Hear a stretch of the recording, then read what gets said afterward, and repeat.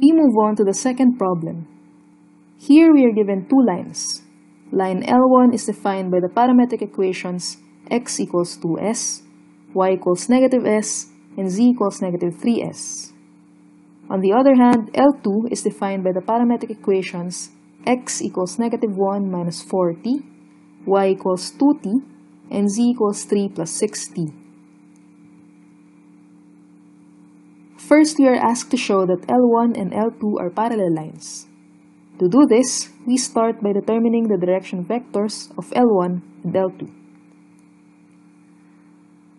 By looking at the coefficients of s in the parametric equations for L1, we can take the direction vector v sub L1 of L1 to be the vector with coordinates 2, negative 1, and negative 3.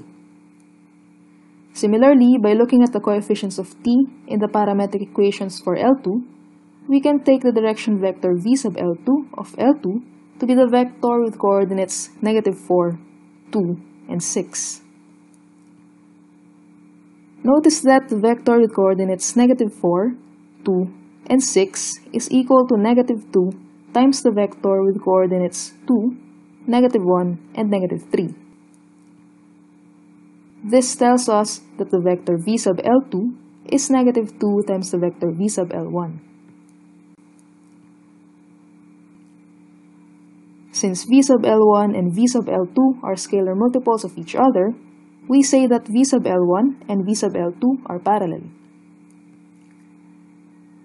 Now, when the direction vectors are parallel, this either means that L1 and L2 are parallel, meaning L1 and L2 do not intersect, or that L1 and L2 coincide, meaning L1 defines the same line as L2.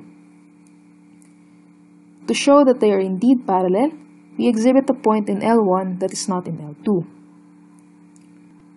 Observe that the point with coordinates 0, 0, and 0 satisfies the parametric equations of L1 by taking s equals 0. This tells us that 0, 0, 0 is a point in L1. Now we check if 0, 0, 0 is a point in L2 by solving the following system of equations. Basically, we equate the parametric equations of L2 to the coordinates of the point 0, 0, 0.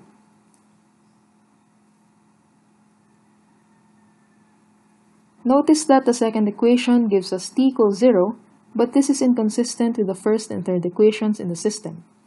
Hence, 0, 0, 0 cannot be a point in L2. The fact that the direction vectors v sub L1 and v sub L2 of L1 and L2 respectively are parallel, combined with the fact that the lines L1 and L2 are not coincident, tells us that L1 and L2 are indeed parallel lines. The next problem, 2b, asks us to find the equation of the plane containing the lines L1 and L2. First, we name the plane that we wish to find to be pi. To write an equation for pi, we will need a point R lying on pi and a normal vector to pi, which we will call n. To better understand the problem, let us illustrate it first. So this is pi, the plane that we want to find. From the construction of the problem and from 2a, we know that L1 and L2 are parallel lines lying on this plane. Now, if we have a point P in L1 and a point Q in L2, we can connect them to form the vector PQ.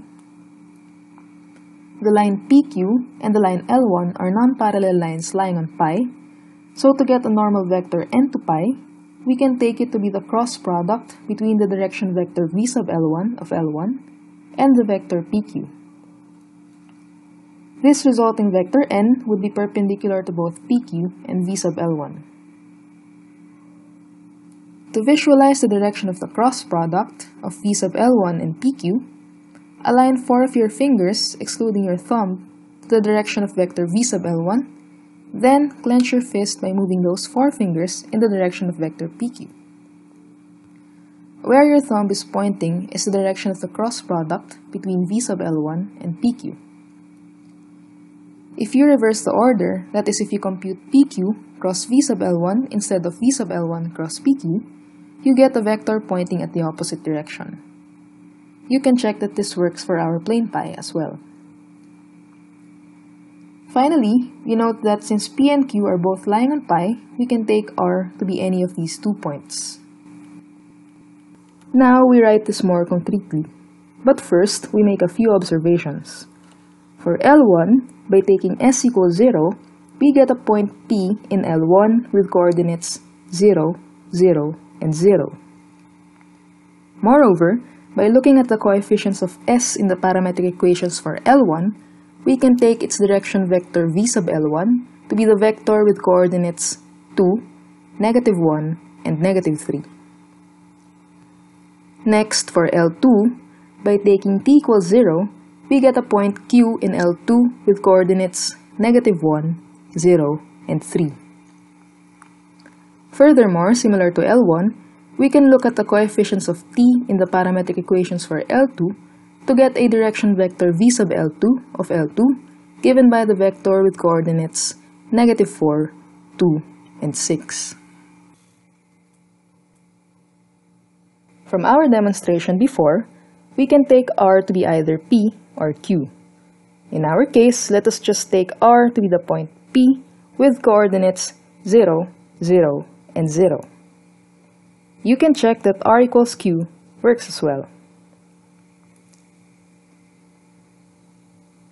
Next, to get a normal vector to pi, recall that we connected P and Q to form the vector PQ with coordinates -1 minus 0, 0 minus 0, and 3 minus 0.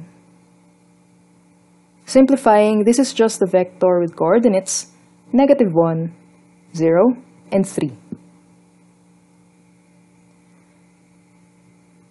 Remember that we can take our normal vector n to be the cross product between the direction vector v sub L1 and the vector PQ. We can also check that we can take n to be the cross product between the direction vector v sub L2 and the vector PQ. In our case, we just take n to be the cross product between the direction vector v sub L1 and the vector PQ. To compute, we refer to the following matrix with entries I, j, k on the first row, the coordinates of vector v sub L1 on the second, and the coordinates of vector PQ on the third. Excluding the first row, we look at the second and the third column to get the x-coordinate of n.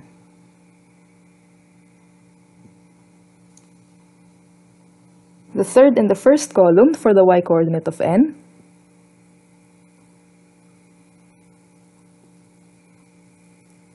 and the first and second column for the z-coordinate of n. This gives us the vector n with coordinates -3, -3, and -1. Finally, we set up an equation for pi. So pi is given by the equation, the x-coordinate of n, which is -3, times x minus the x-coordinate of r, which is 0, plus the y-coordinate of n, which is -3, times y minus the y-coordinate of r, which is 0, plus the z-coordinate of n, which is -1, times z minus the z-coordinate of r, which is 0. Then equate this all to 0. Simplifying, we get -3x minus 3y minus z equals 0. Finally, we can multiply both sides by -1 to get 3x plus 3y plus z equals 0.